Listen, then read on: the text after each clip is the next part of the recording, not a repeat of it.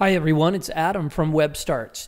In this video, I'm going to be showing you how to create a matching custom email address to go with your domain name. So in this video, I'm going to show you how you can take whatever domain name you registered, .com, .org, .net, and get a professional looking matching email address. So in this demo, I've got bargerestates.com and I'm going to be creating an email address that says adam@bargerestates.com.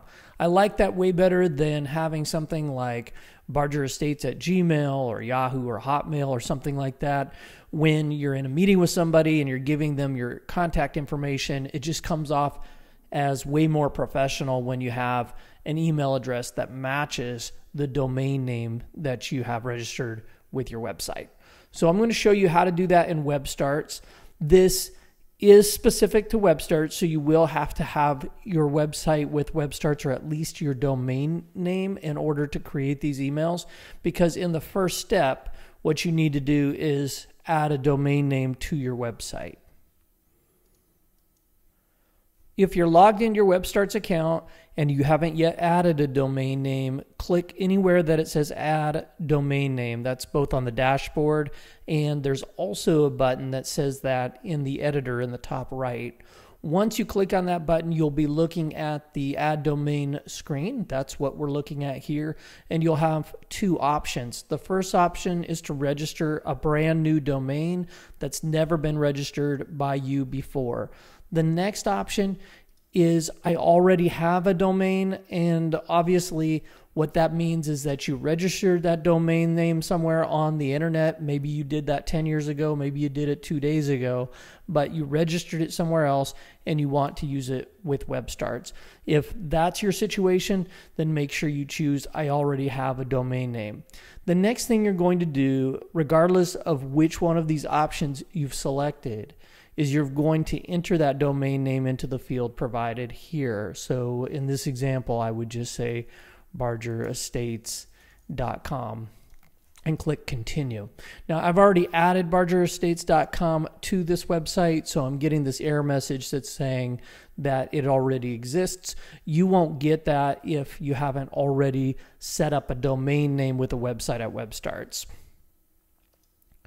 Once you've entered your domain name and you continue, you're going to have to choose a plan. So if you're choosing the registered a new domain option, and then you're saying something like, I'm just going to do barger-estates.com and click continue, you'll see that barger-estates.com is available.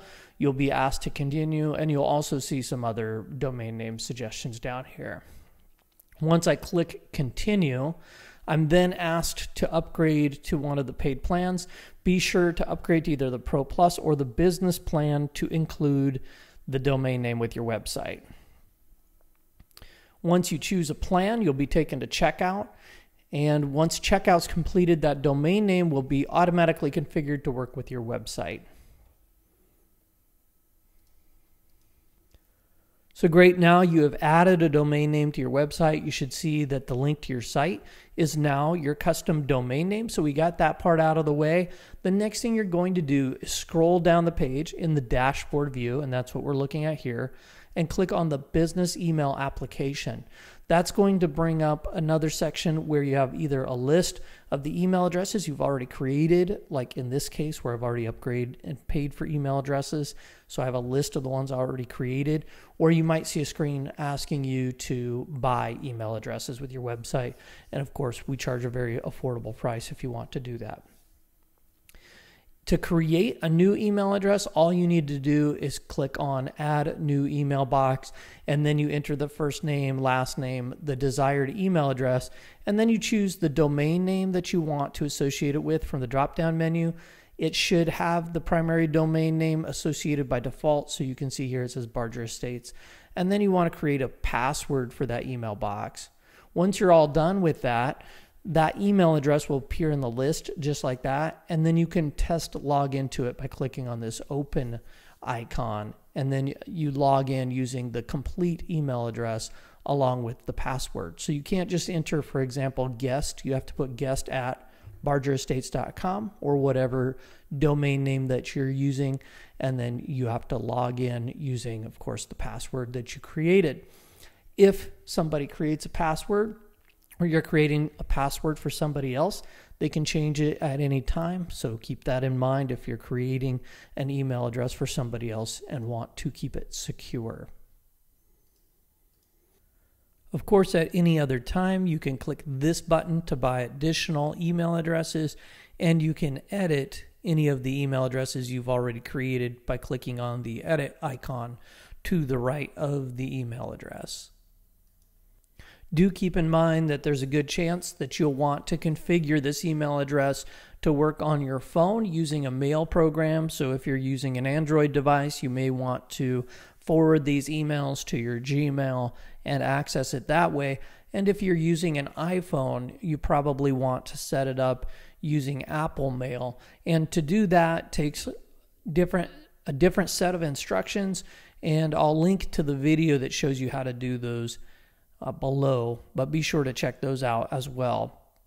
The other thing that I wanted to mention, or I just forgot to mention, is that if you are using an existing domain name in order to set up with your WebStarts account, you won't have the ability to create these email addresses until you either transferred that domain name that you registered somewhere else to WebStarts, or if you've updated the DNS records at your existing registrar, and sometimes that takes a few minutes, so do keep that in mind if you selected that option. Well, that wraps it up for this video. Don't forget to visit webstarts.com to create your very own free website, online store, or blog, and please subscribe to these videos to be the first to find out when I release a new video. Click the subscribe and notify options in YouTube below. Thanks for watching.